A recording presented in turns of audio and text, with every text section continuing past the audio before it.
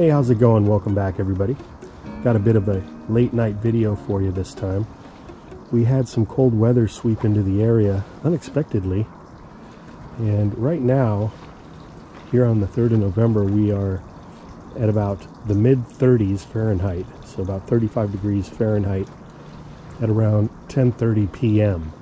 So we're really close. We're getting down to those freezing temperatures, which can cause a frost. When you get down to about 32 degrees Fahrenheit, you can have frost damage on your plants. And I've got some frost sensitive plants out here, so I'm going to do something to deal with that real quick. But what I want to share with you is this experiment here that I had going. What I've got is one of these little cold frame greenhouse, and what I did is I placed a couple of my seedling heat mats inside of here, just dangling from the framework. So before I open this up, let's quickly just take a look at what we have going on in here. I've got a temperature probe dangling down into the center of this little greenhouse, and we're currently reading 51.3 degrees Fahrenheit. So we're a good 16 degrees above outside temperature with just 2 seedling heat mats dangling in this cold frame style greenhouse. Now I'm going to open it up, so we're going to lose some heat now.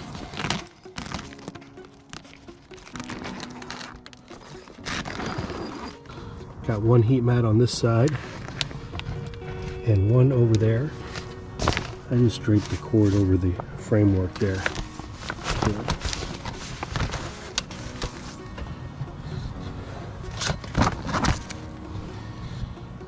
That's how I had it set up. Anyway, we got the temperature probe just dangling in there, and you can feel the heat in here. Real nice. We'll close this back up. And there's some Velcro here in the corners as well. And what I like about this model of greenhouse is it has that extra flap of plastic. So you could either bury that in the ground, or you can use what I've done here, something heavy like bricks, to keep it all pinned down. That really just helps to keep any of the cold air from flowing underneath your greenhouse, which can also turn it into a parachute and you'll have takeoff. So just a few bricks around the edge there works well. And I just have this moving blanket over the top. These blankets are great in and around the garden, around the homestead, multiple uses. This particular blanket's been outdoors for over a year and looks brand new. It's been rained on, frosted on. So the results for this particular experiment are as follows. With this particular greenhouse and using this moving blanket, I was actually able to increase the ambient temperature by 15 degrees Fahrenheit with just 2 seedling heat mats in there, each running at 20 watts apiece, so a total of 40 watts.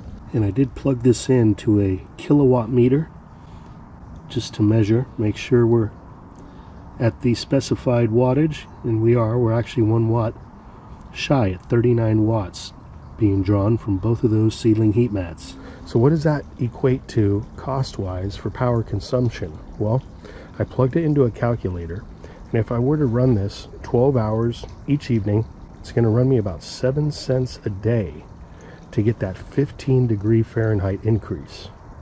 Pretty impressive. Now without the blanket, I was able to get a stable reading with a 10 degree difference.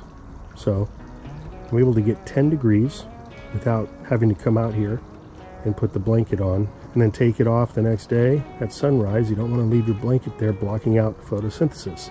This has a lot of potential. You could definitely expand upon this or even shrink it down to fit your needs. So I hope you got something out of this little experiment here, how to heat a cold frame style greenhouse for literally pennies a day, 7 cents a day to be exact. If you got something out of this video, I sure would appreciate if you smash that thumb button. If you haven't already, consider subscribing to the channel. New uploads every single week, sometimes every day, and I'm always giving you updates on all the different things growing on around here. So with that, thanks for watching. Have yourself a good rest of the night. Until next time, this is Dan from plantabundance.com. Take care. I'll be talking to you again soon.